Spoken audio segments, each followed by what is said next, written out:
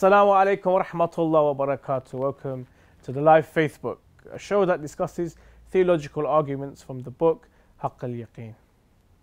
I'm your host Mohsin Shah, and joining me is Sh Muhammed Abbas Panju. Assalamu alaikum, Shaykhna. Alaikum salam wa rahmatullah, Habibi Mohsin.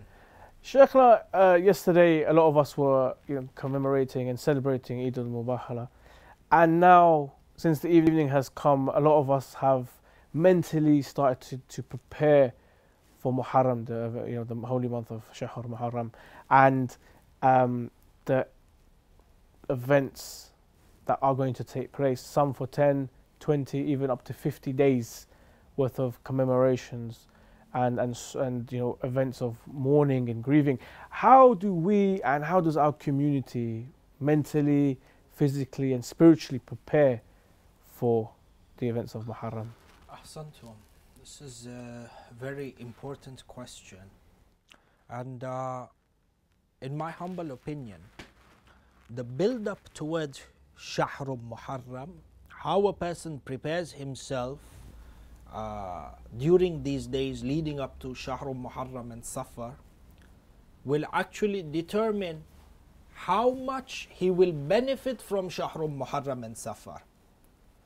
So the preparation that we do pre-Muharram to a great extent determines the amount that we will benefit from Shahr Muharram.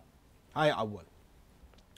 Having said this, just mulahada, a quick pointer.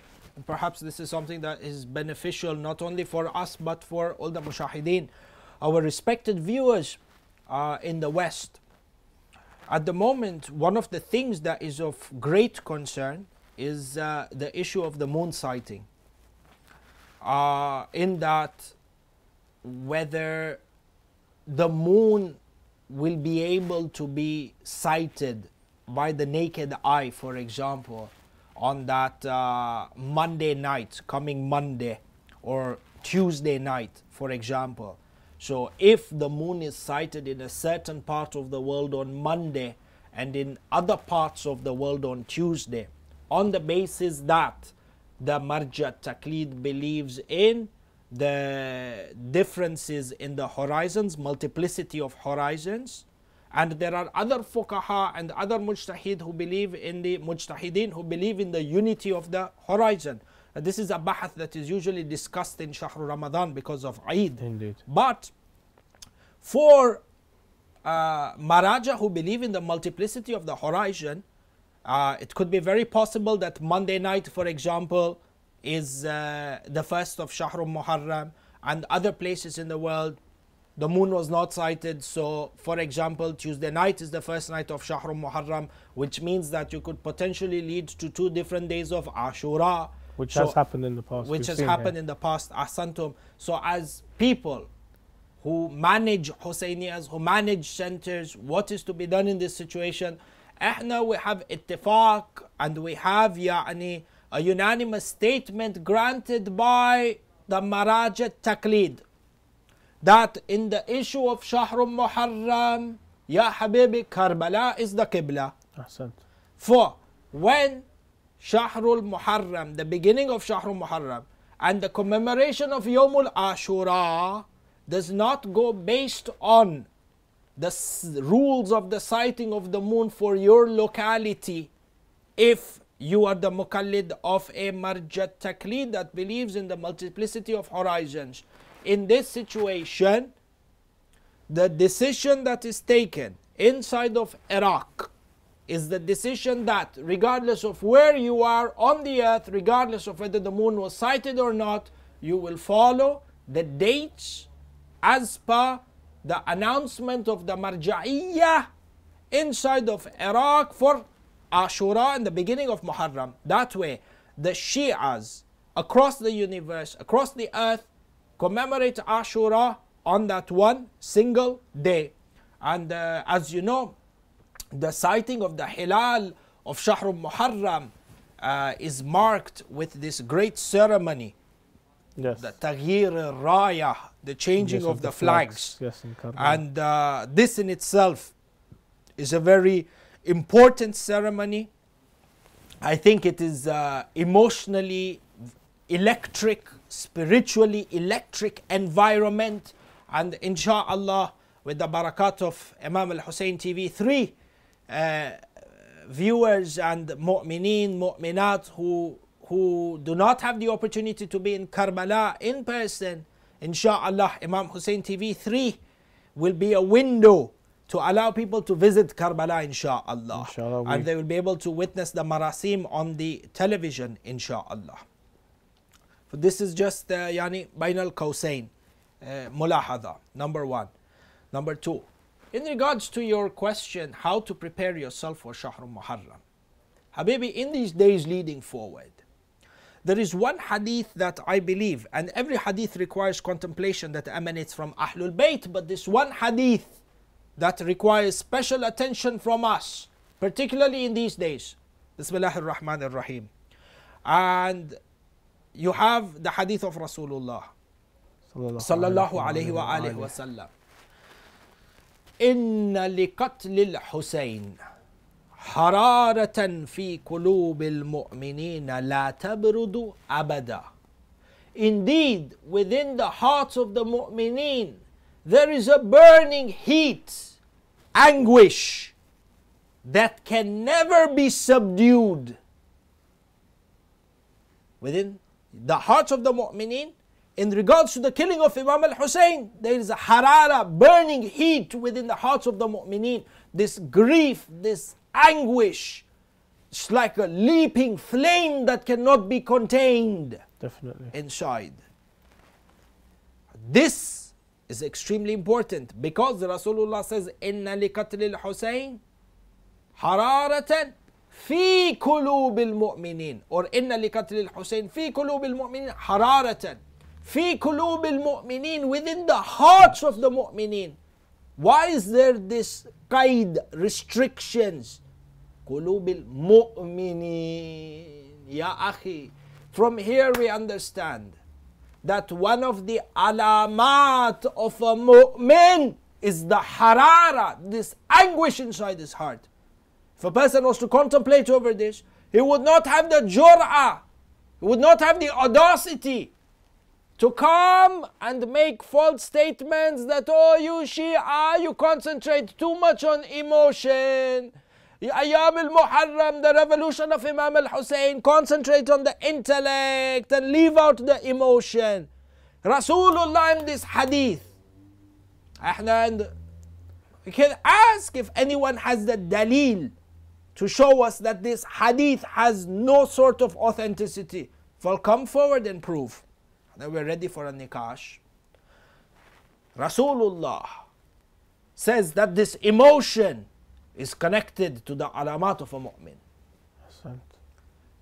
If we understand these words of Rasulullah, then we don't oppose. And yes, we say, taking the lessons from Imam al-Hussein is important, and applying the lessons of Imam al-Hussein is important. But as important as that, not less, not more, as important than that, is the emotion that is required, because this emotion has a dawr, has got a role in sharpening a person's compliance and understanding that sacrifice and that revolution of Imam al-Hussein. And you find that within these days, different people in different capacities are working to prepare for Shahr Muharram. You find the khutaba, research, memorization, preparation of lectures, one type of service and preparation towards Imam al-Hussein. And then you have the Ashab al-Mawakib, for example, the people of the Husseyniyat, setting up the black cloths, ensuring collecting of funds. Ya akhi, donations for Shahr Muharram in regards to the costs that are incurred to ensure that the dhikr of Imam al-Hussein remains alive. This donations that are required for these majalis to hold. For example, there are donations for the TV channel, for example, to make sure that the message of Imam al-Hussein is broadcast throughout the earth. Each person plays a role towards the contribution of Imam al-Hussein. You have the people who are attending the majalis. For me, I need to keep in my mind that these are the greatest days in regards to the deen. Not only the calendar, deen. Our future, our destiny depends on how we behave in these days of Shahr Muharram and Safar. Destiny, huh? Person can be counted from amongst the ashab of Imam Hussein if he deals with the days of Muharram and Ashura in the right way. Wal-ayadu billah. A person can end up being from the Jaysh of Abu Sufyan, from the Jaysh of Bani Umayyah, depending on his, Al-La'in, La'anatullah alayhim, based on his stance on Ashura. This is an ongoing imtihan. Based on the way you deal with Yom Muharram, Ayyam Muharram, you can either gain Jannah. Based on the way you deal with Imam al-Hussein and the martyrdom of Imam al-Hussein, wal-ayadu billah, person can enter into Jahannam wa bi'sal masir. These days define our eternity. A person who is looking for inspiration to change his life, to improve his life, to better his life, to better his deen, to better his understanding with Ahlul Bayt. These are the days of resolution. These are the days of the revival of the soul. MashaAllah. What I would say to myself, to all our viewers and lovers of Abu Abdullah alayhi salam, number one, when it comes to the majalis, from now, we have few days before. Today is Wednesday, Thursday, Friday, Saturday, Sunday, and then Monday or Tuesday, Muharram begins. In these 3 or 4 days that are there, person takes time, number one, to start reading something about the seerah of Imam al-Hussein. Number two, some person starts reciting Ziyarat Ashura. From now, prepare yourself for the days of Muharram. For the mothers and the children who are inside the house, part of the house should be covered in black. To remind the children, to teach the children that these are the days of Ashura. There's a pact that is made, for example. There's an understanding. I know certain households, from the day of Muharram until Farhatul Zahra, they don't watch television. Yeah. Television, yani, they don't, inshallah, with the exception of Imam Hussein TV3. Inshallah. But movies, cartoons, all these very dramas, this and that. Indo-Pak community, very common. To remove, even take it out and move it to another room. I even know that even watching Premiership football. People who are yani, they love football. But ihtiraman lil Imam al-Hussein, they say, even for that 90 minutes, I don't want to be in a mode or in a mind frame where I've forgotten Imam al-Hussein. That's it. MashaAllah. Yani, MashaAllah. In my own way, I'm going to try and sacrifice one pleasure, one pastime, one relaxation, ihtiraman, out of respect for these days that are there. Something that distinguishes within our own family. I know people 70 days now, huh? They will go to work wearing black. MashaAllah. Even at work they are wearing black. Why? Your colleague is bound to ask you, 1 day, 2 day, 3 day, 4 day you're wearing black. Baba, they're bound to ask you, you don't have any other clothes, or what's the reason of you wearing black? Ahsant, this is a purpose and an opportunity for tabligh inside your workplace. As an accountant, as a lawyer, as a doctor. Now we know of others who are doctors over here within Northwick Park Hospital or the Great Ormond Hospital. I'm not sure, I can't remember one of these. Then they got permission to wear black scrubs. Oh wow. Decided to wear, as a doctor, black scrubs. Why? MashaAllah. Point of tabligh. Indeed. That is there. Hence, it becomes important for us that this thiqafa, this culture of ensuring that the divinity and the sacredness associated to the days of Muharram are maintained to the highest level. The highest level. Person, from these days now, you contemplate from now what you want to achieve. I decide from tonight, I sit down and I say, you know what, when I go to the mosque, I'm not going to have any banter. For the first 12 days, whether it is before the majlis or after the matam, I'm not going to have banter. I'm going to control my tongue because these are the days of grief. It has to be done. And this is an important step. Hadith says when the nights of Shahr Muharram began, when the moon of Shahr Muharram was seen, Imam al-Qadim salawatullahi wa salamuhu alayhi was never seen to be smiling. I'm not going to joke, I'm not going to crack banter. Whether it's mustahab, yeah, mustahab, I'm not saying to have banter, but mustahab to be friendly jolly, and to smile and to be jolly, ahsantum, in a non-vulgar way, a non-offensive way. But ihtiraman these days, Ani, I change my behavior altogether. See, it's about being in a zone where you're not only grieving when you come to the Husayniyah or to the Imam Baraka. You're in a state of grief and contemplation over Imam al-Hussein from the time you wake up to the time you sleep, including the time that you go to work. Now that you're to work, you're all happy, all jolly, and life is normal and everything is going on as normal. We'll just come to the Husayniyah for that 1 hour, listen to the majlis, little bit of latam, tabarrukan, and yalla go home and life continues as is. Baba, these are the days where life stops. And this is why I say my humble advice, even to our parents, mothers, fathers, academia is very important. And it's important for our children to succeed. But in these days, teach your children that it is okay to be tired a little bit because you stayed up an extra hour doing latam over Imam al-Hussein. Teach your child this thiqafa, this tarbiyah of enduring a little bit of inconvenience for the sake of Imam al-Hussein. I mean, the common one is when you're sitting in the majlis, mashallah, they get really, really busy, very crowded. You always end up squashed and, you know, always trying to change your legs because your muscles are getting stressed Khair out. and barakat. For every cramp that a person gets inside the majlis azab because he's squashed like a sardine inside them cans. Alhamdulillah wa shukr. Alhamdulillah, for every cramp in the muscle, Imam al-Hussein is delivering him a reward. Bila shakin wala raib. Bila shakin wala raib. You go to work and you're struggling, you can't open your eyes, and you have to depend on 7 cups of caffeine because you are up till 3 in the morning changing the cloths in the Husayniyah. Alhamdulillah wa shukr. Imam al-Hussein is rewarding you for that tiredness. Do we have time or are we going on break?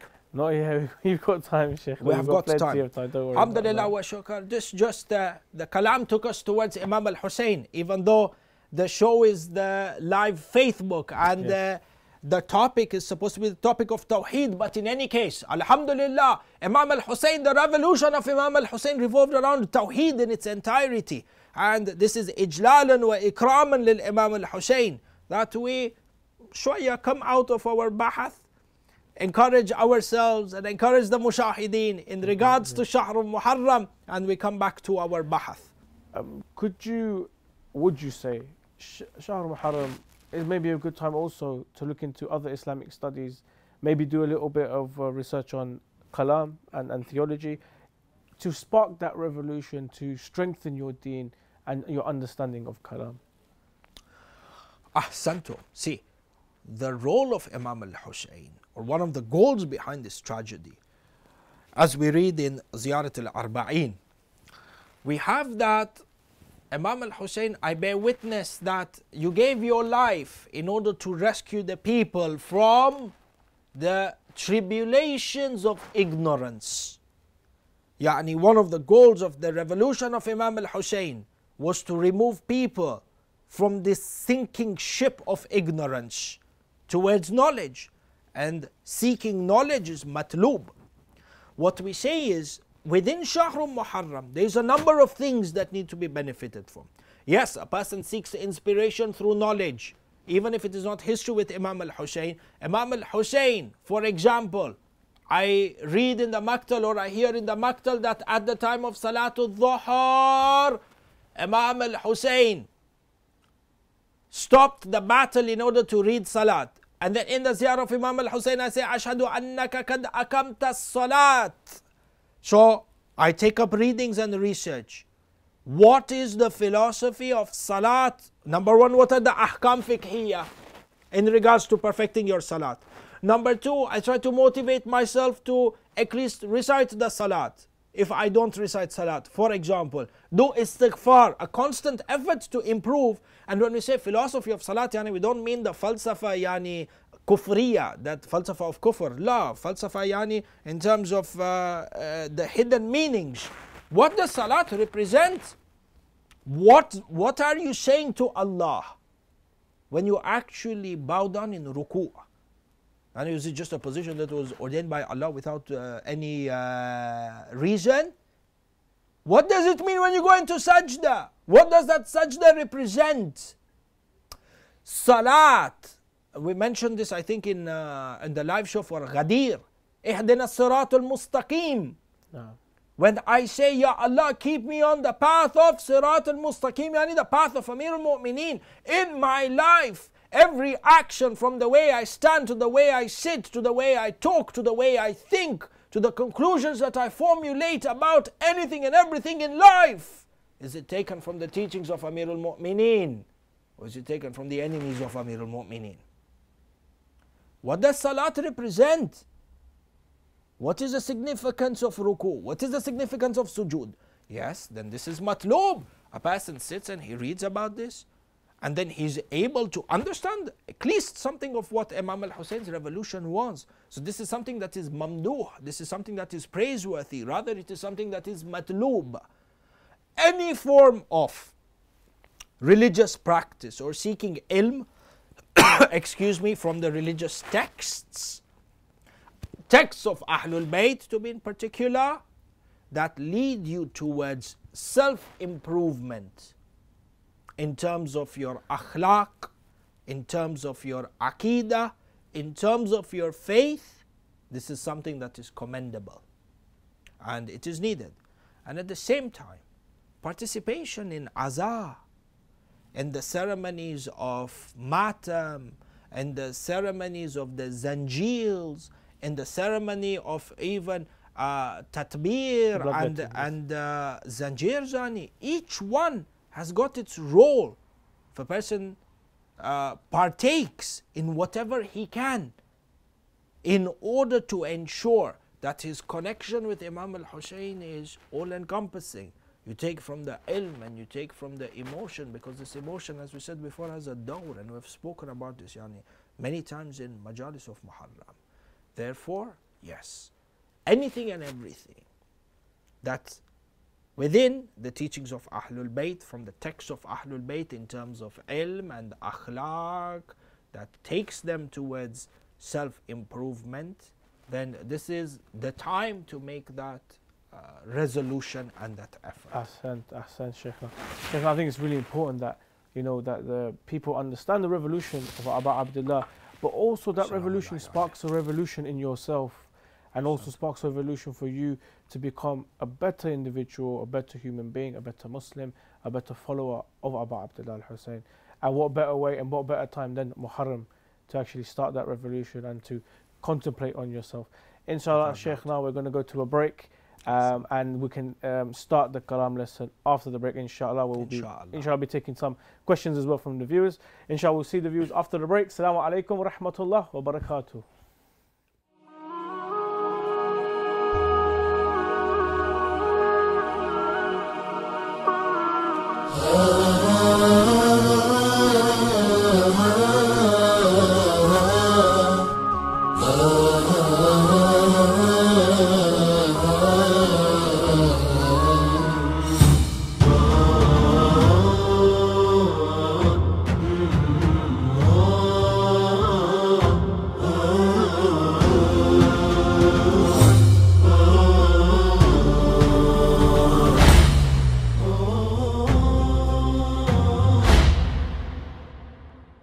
Assalamu alaikum wa rahmatullah wa barakatuh. Welcome to the live Facebook, a show that discusses theological arguments from the book Haqq al-Yaqeen.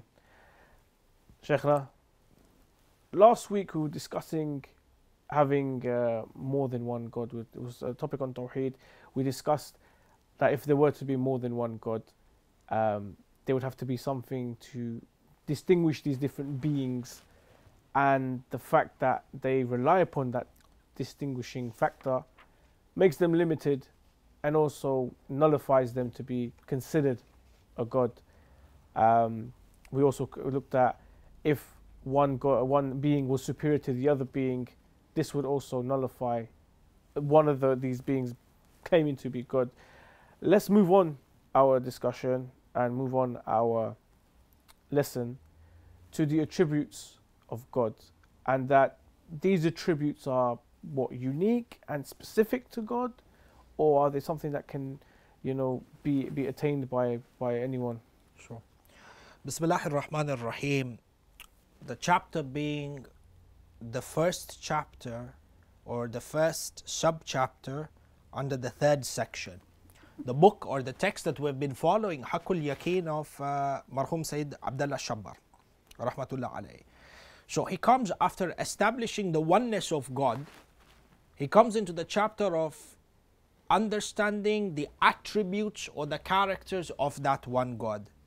Ya'ni, from the characters or the attributes, sifat, these sifat or these attributes or characteristics can be divided into two. You have the sifat thubutiyya and you have the sifat salbiyya, meaning they are those attributes of Allah Azza wa Jal, the positive attributes, if you can say, okay, and you have the negative attributes. If you can use the word positive and negative. Affirmative and negative, yeah. Affirmative and negative, ahsantum. So he says in each of these attributes, it's important for us to understand these attributes, because through these attributes, we are able to understand the grandeur and the splendor of this Creator. Over here, Marhum Sayyid Abdullah Shabbar goes on to say, or he begins the topic in this way: إن صفات الكمال والجمال لا تنحصر لأن الخلو من الكمال نقص. He says that the positive attributes or the affirmative attributes of Allah Azza wa Jal, by the way, which are an expression of the perfection of this one ultimate Creator. This Creator has to be perfect in every sense and cannot have any type of shortcoming, cannot have any type of deficiency, cannot have any type of limitation. The idea over here is limitation, in that for an entity or for the Lord to be the embodiment of perfection, that perfection cannot have any sort of limitation. So we are looking over here in terms of perfection in contrast to any sort of limitation, as opposed to a general understanding, linguistic understanding of, yes, this thing is perfect, but it is limited or is constrained. And sometimes when something is constrained, that constraint, for example, is an indication of its perfection. With Allah Azza wa Jal, when we're talking about the attributes of Allah, this Creator of the universe, this God is perfect in every aspect of the sense, even from the dimension that His perfection cannot be captured. Because the fact that you can capture this perfection shows that it has a limitation. MashaAllah. So the lack of limitation, when you look at the sifat thubutiyya over here, the affirmative attributes of Allah subhanahu wa ta'ala, yani you are understanding these attributes from the aspect that they cannot be contained or limited. MashaAllah. Again, say it one more time, because this is a very, very important point for our viewers to understand. And I don't want it to just go over their head. The fact that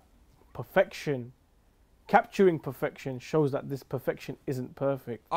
The fact that you can capture that perfection is an indication to the limitation of that perfection. And the minute you limit that perfection, it's not perfect anymore. That limitation, when you say you can capture perfection, it's limited. Allah Azza wa Jal is above and greater any sort of limitation. So that perfection of Allah Azza wa Jal, or in understanding the sifat and the attributes of Allah subhanahu wa ta'ala, is outside any other type of perfection. Correct me if I'm wrong.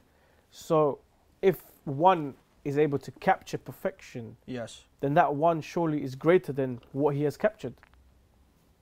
Could be, of course, because he's in a position to capture. Yes. And if he's in a position to capture, his capability is greater than that perfection because he's able to capture it.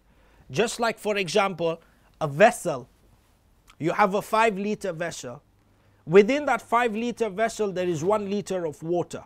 This vessel has captured that mass or that body of water because its ability is greater than the ability of the thing which is captured. Yes. So the same thing, when you come and you say, my mind is able to understand the perfection of Allah in its entirety, meaning that that perfection of Allah is limited such that your mind was able to encompass. What we say is Allah's perfection is far greater than that. I don't even say Allah's perfection. Sometimes I'm scared, yani, these ta'birat, in order just to make the meaning clearer, yes. leads towards taksir or some sort of kufr even, in other words. You're talking about Allah Azza wa Jalla and His attributes. So yani the sifat of Allah, the attributes of Allah subhanahu wa ta'ala are greater than to be. The attributes through which He is understood are greater than to be captured. So, coming back, the lack of, the inability of us to limit that perfection, or the fact that perfection cannot be captured and is free of any limitation, is what we are pointing towards. Just a quick reminder to our viewers that we are taking questions in on the WhatsApp. So if you do have a question in regards to today's lesson, the number should be at the bottom there on the lower third, and inshallah we'll be able to discuss and answer your question, inshallah. Shaykhana, please continue. So he says over here, for example, this is the meaning that Sayyid Shubbar comes out with. So he says over here, وَالْمَقْصُودُ مِنَ الصِّفَاتِ الثُّبُوتِيَّةِ نَفْيِ أَذْدَادُهَا إذ صفاته تعالى لا كيفية لها ولا سبيل إلى إدراكها. In regards to the sifat al-thubutiyya, the affirmative attributes of Allah Azza wa Jal, in terms of the reality of that perfection, cannot be comprehended by the mind in its entirety for what they truly represent. So we understand them, for example, from what it contradicts. So for example, he says over here that when you say that Allah, for example, is alim, وَهُوَ عَلَى كُلِّ شَيْءٍ عَلِيمٍ, for example, this ilm of Allah, you cannot capture the ilm. The ilm of Allah Azza wa Jal cannot be captured, has no restriction, but you are understanding the perfection of Allah, of the ilm, through the sifat of ilm, in contradiction to the fact that the Lord of the universe cannot be a jahil. We understand? Yani, we are not in a position to understand the extent of this ilm, but by knowing that He is alim or alim, against jahl, that the universe, the Lord of the universe, cannot have the characteristics of being ignorant. If you were to jump into the bahath over here, there is word on the first sifat of Allah Azza wa Jal. And this first sifat is Al-Qudrah. وَهُوَ عَلَى كُلِّ شَيْءٍ قَدِيرٌ. For example, what does Qudrah mean? Qudrah, yani, again, rough translation, basic translation, yani, capable over everything. He has power over everything. So, the first characteristic of your Lord in terms of the sifat thubutiyya is that the Lord of the universe has power and has capability to do anything and has power over everything. So, there cannot be a time where He's not able to do anything. And he comes and he says over here, this qudra, the fact that Allah is all powerful, is able to do anything, is not restricted through inability. Okay. Allah Azza wa Jal cannot be restricted through inability. I see. And hence qudra has power and domain over everything. What is the proof for this? You look at the creation of Allah and you find that in almost every series, in almost every seating, we come back, when it comes to methodology of proof, we come back to pondering over the existence of Allah. We come back to establishing the existence of Allah Azza wa Jal by looking at the creation. Sahih or la? Sahih. Therefore, you find again, Sayyid al-Shubbar pulls us towards that direction. And from here we are able to understand the importance of tafakkur when Rasulullah said 1 hour of tafakkur is better than, for example, 70 years of ibadah.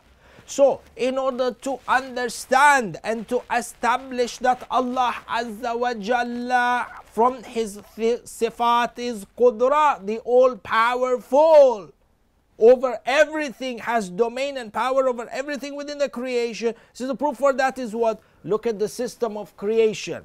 The perfection within the system of creation shows you the power of the Creator over this entire system of creation. The perfection is an indication of His qudra, of His power. And that's now why, when you come and you see over the last 7 or 8 lectures or shows that we have had, the importance of contemplating over the creation.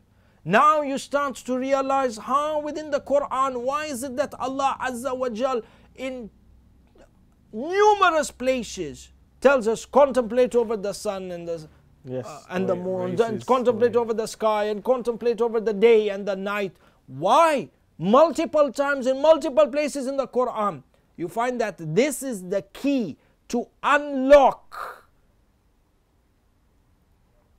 the mysteries of the ghaib in regards to understanding our Lord and understanding ourselves. So, Sayyid al-Shubbar comes here and he says, in regards to the first thing over here, in like, what is the proof that Allah is Qadir? That He is all powerful, has powerful over everything within the creation. Look at the perfection within the creation itself. Do we have time to continue with the discussion? Inshallah, we do. We have plenty of time, Shaykh. How much time in? How much time in? 5 minutes. We have 5 minutes. Ya Allah. Okay. So if we have 5 minutes, we'll maybe use this 5 minutes for a quick discussion, not within the book, but related to our topic. So we establish, and the verse of the Quran, again, because our aim is to establish our Aqidah through the Quran and the Hadith of Ahlul Bayt.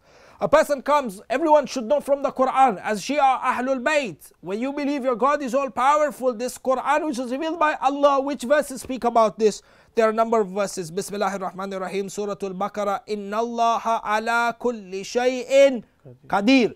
He has power and domain over everything. Another verse from Surah Al-Yasin, Bismillahir Rahmanir Rahim, Innama amruhu idha arada shay'an an yakula lahu kun fayakun.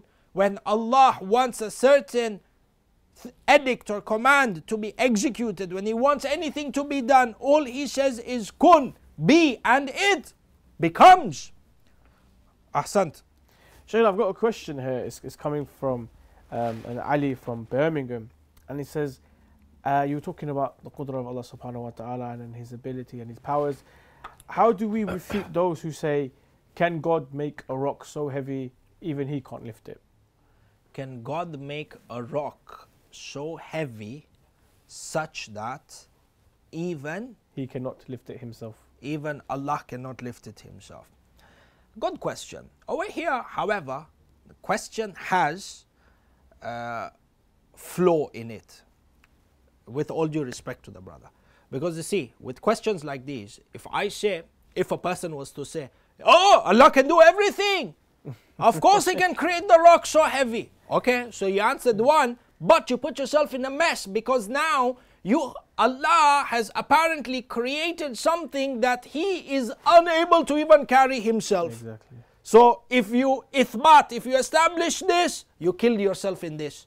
Or on the other hand, I come and I say, no, Allah can't do this, which means that Allah is not Qadir anymore. Sahih? Sahih. What we come and we say is, my dear brother, it's a good question. However, your question in itself is flawed from a logical perspective. Mantiq, the question in itself is flawed. We have a right way of asking a question and we have a wrong way of asking questions. We have questions that are logically structured to be correct, and there are certain questions where the question in itself is questionable. Yes. How so? The question in itself is flawed. When you say, can God create a stone so heavy that he himself cannot carry it, means that in essence you are asking, can the creator have the ability or the power to create something more powerful than itself?